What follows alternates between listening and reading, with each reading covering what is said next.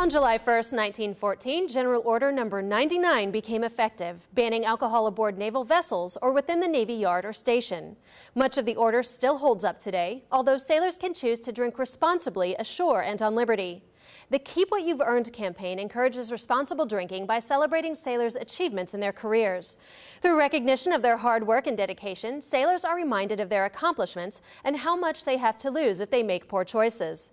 The campaign aims to inform sailors on what it means to drink responsibly, promote alternatives to drinking, and educate sailors about the consequences of poor decisions regarding alcohol.